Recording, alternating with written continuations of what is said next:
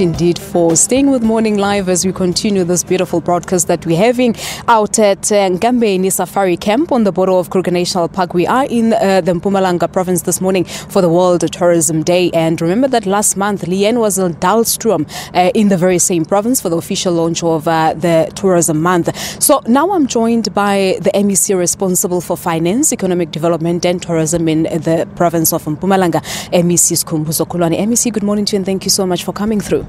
Good morning to you and your viewers at home. Yeah. And we were all hoping we'll see Langa coming out because we are in Mpumalanga. But the weather, very cloudy this morning, rain last night, very windy.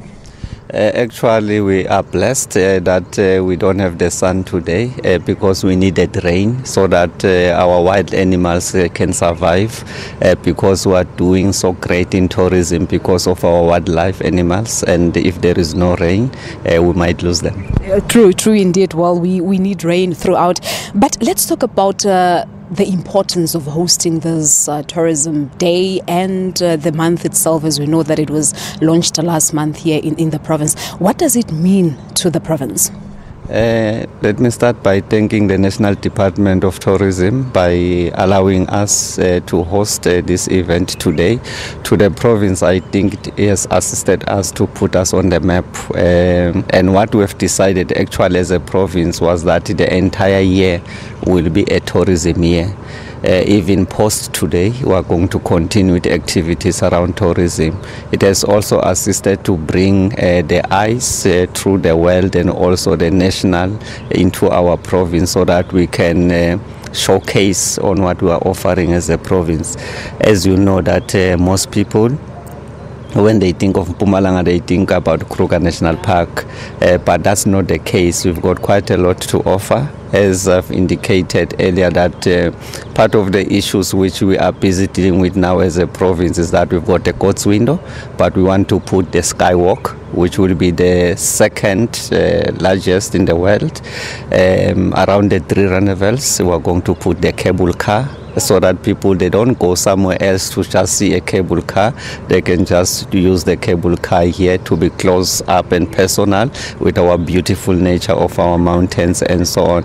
We're also going to ensure that in these areas like the Blade site, we are putting a 5-star hotel because we've realized that most people, they come and go. So we want them to stay so that whilst they enjoy themselves, we are nicely sucking their dollars so that they remain in the province. But we're also going to focus moving forward on what you call the township tourism. We think that we have not been doing well. So what we are engaging now, we're going to engage with Sun Parks so that we can see whether we can find new gates so that we ensure that our township also benefit from tourism like all the other areas. So those are the things which we are looking at as a province so that we can be able to maximize tourism. Beautiful plans indeed.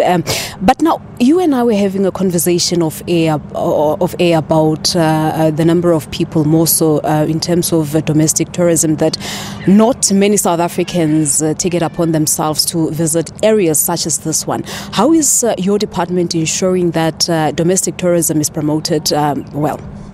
What we've started to do are starting to engage the products owners of this establishment. I think that the way tourism has been looked at, there is a perception that is expensive.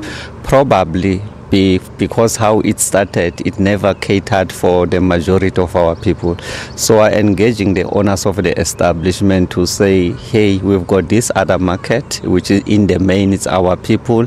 How do you accommodate them so that you can have packages that allows our people to travel in families and also as group of friends?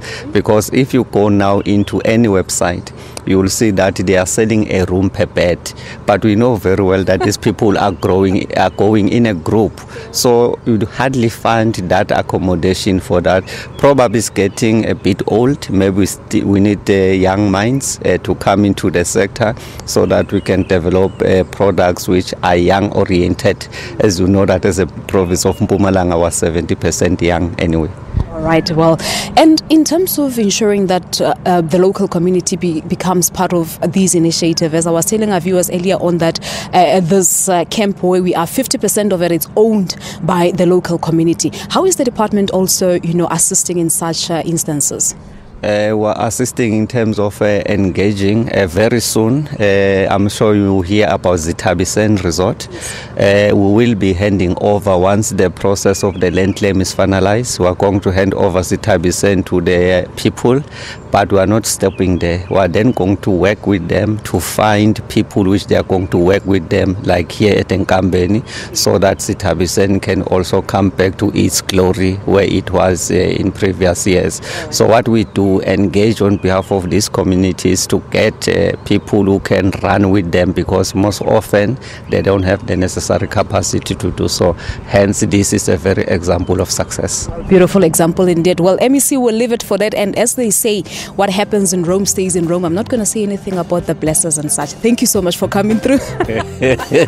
Thank you very much. Thank you very much indeed. Well, there you have it. That's the MEC for Economic Development, Finance and Tourism in Mpumalanga province. Look at the MEC is finished. Things that came out of the gala dinner yesterday. But let's take a break here on Morning Live. There's still so much more to come from Mpumalanga. Stay tuned.